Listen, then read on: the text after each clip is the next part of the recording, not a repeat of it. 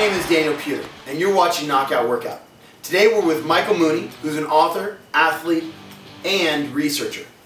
We're going to be talking about part 2 of the immune strength. And what this is we're basically talking about another vitamin that'll help increase your immune system so you don't get sick. Do you get sick? Because today you're going to learn another way not to get sick. Okay, number 2 component beside superimmune multivitamin is vitamin D3.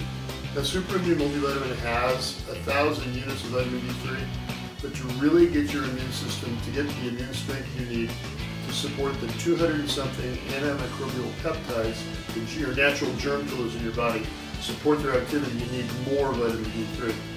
World authority Dr.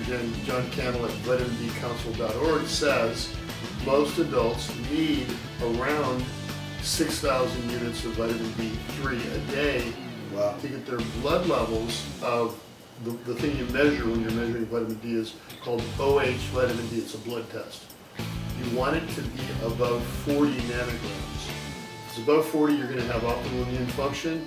There's an effect on brain too, where there's more balanced mood.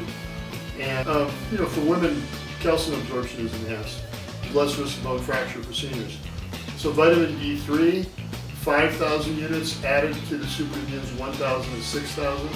In that range, get the blood test about 2 months after you've been taking a specific dose. It takes that long for your blood level to stabilize so you know exactly whether the dose you're taking is working.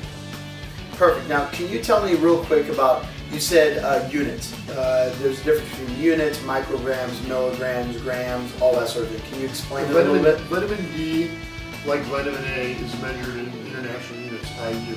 Okay. It's different than milligrams. It's a measure of activity. Okay. Cool.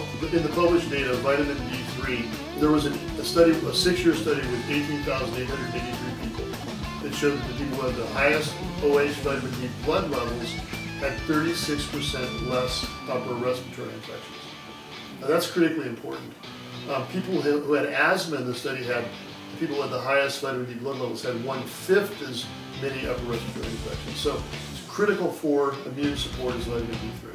Another tip for vitamin D3 is a new study showed that taking vitamin D during the largest meal, large meal, can improve the absorption and utilization of vitamin D 56% better than if you didn't take it with a meal.